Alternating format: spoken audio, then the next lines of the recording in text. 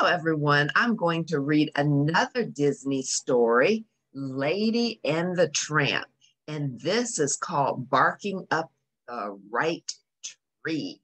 So I'm going to go off so you can see the pictures, but you're going to be able to hear my voice. And then at the end, I'll come back and chat with you. How's that? So pay close attention. I think you'll like it. Here we go. Barking Up the Right Tree. What a day, Tramp said, gazing out the window into the garden.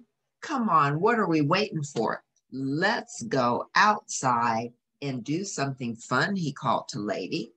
Lady jumped up from her cozy cushion and happily padded toward the doggy door. Why don't we play hide and seek, she suggested. That's a swell idea, said Tramp. Last one outside is it. A few minutes later, Tramp was busy counting. 7, 8, 9, 10. Ready or not, here I come, he said. Tramp opened his eyes and quickly scanned the garden. He looked right, he looked left, he looked up and down. Finally, he saw them. 2 dainty, pale brown paws peeking out from beneath the flowers. So here's Tramp, here's Lady, he's looking for her. Gotcha, Tramp said playfully, pouncing paws first into the flowers. Meow.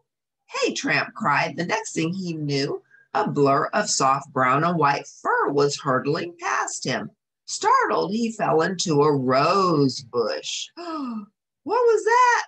Lady gasped, jumping out from behind the doghouse where she had been hiding. So see, Lady's hiding behind the doghouse. So then Tramp sees some paws, but guess what? It's a kitten. Oh my goodness. Tramp pointed to the thick trunk of the shady old elm tree. A fluffy brown and white kitten was racing straight up to the nearest branch. Oh, poor thing, Lady cooed. You must have scared her, Tramp. Scared her?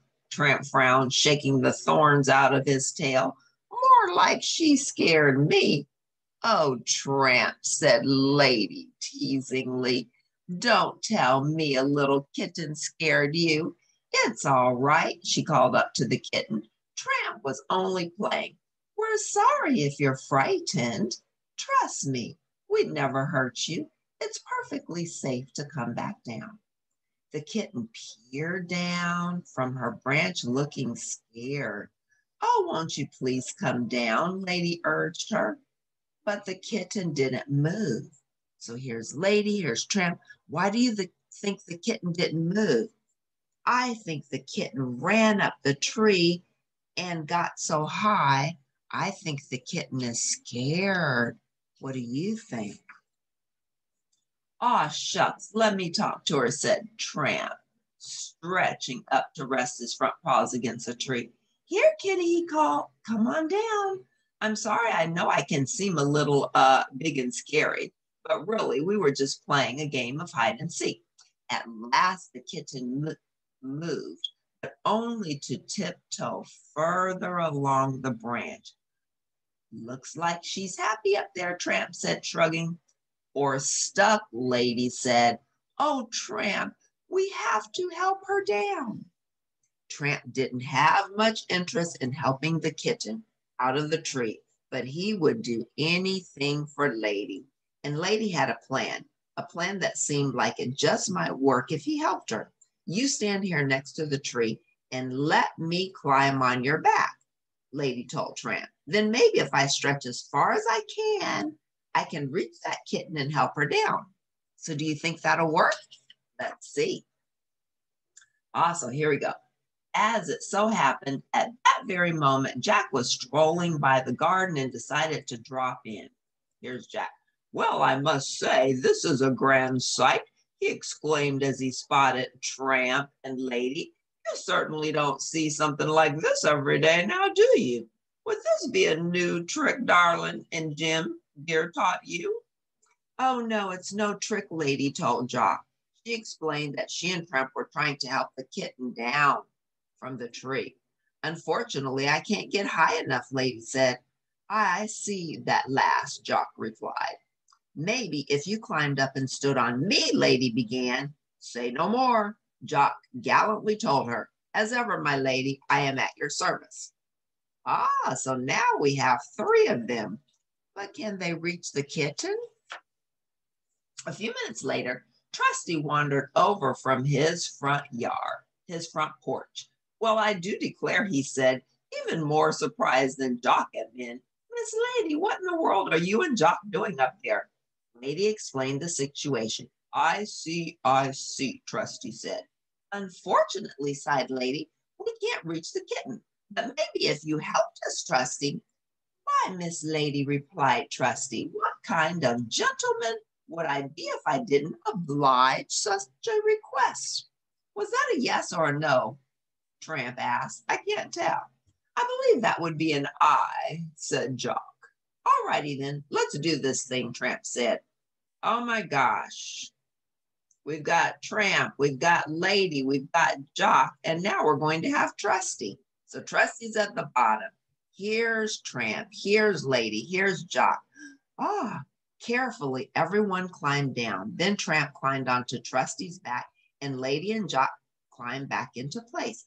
Can you reach the branch now, Jock? Lady called up to him. I, said Jock, wagging his tail. Oh, howled Trusty, so happy that he didn't notice a butterfly landing on his nose until it was too late.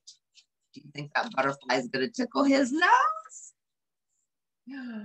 I think that butterfly tickled his nose. Suddenly, Trusty's howl turned into a howling sneeze. Choo! Before the dogs knew it, their hard-fought tower had collapsed into a furry 12-legged pile. 12 legs, Lady counted again. Shouldn't there be 16 legs, she thought. Where's Jock, she asked. Up here, lassie.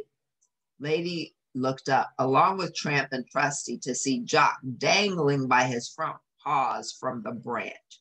I don't suppose you could get back up here in a hurry, Jock called down as calmly as he could. I'm having a wee bit of trouble holding on. Oh, do you think they're going to be able to get him in time? Quickly, the dogs reformed their tower. At the bottom, Trusty kept an eye out for any butterflies, determined to hold his ground that time.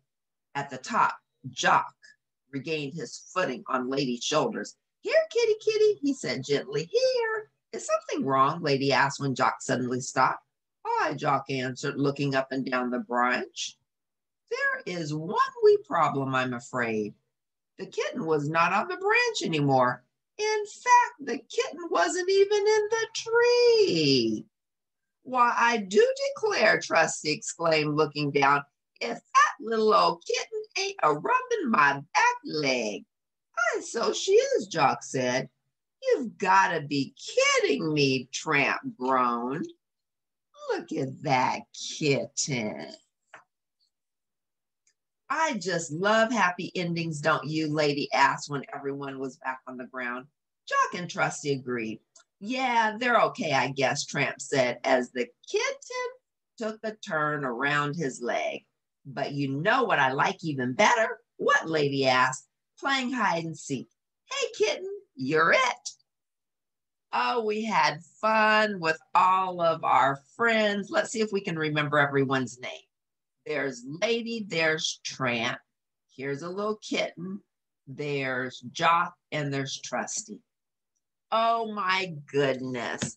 I hope you enjoyed this story. I think it was cute, Lady and the Tramp, and they had a dilemma. There was a kitten stuck up in the tree, and they wondered, how will we do this? So they came up with a good conclusion, and then that little old kitten came down the tree all on its own. Now they have a new friend, so they're going to play with them. So I hope you liked that story today. I thought it was adorable. Lady and the Tramp. I wonder if any of you have actually seen the movie. So these books that I've been reading to you, or these stories, I should say, are just 5-minute classic stories from Disney. So I'm enjoying them. Next time, I'll read The Jungle Book. All right. Thanks for tuning in. Make today wonderful.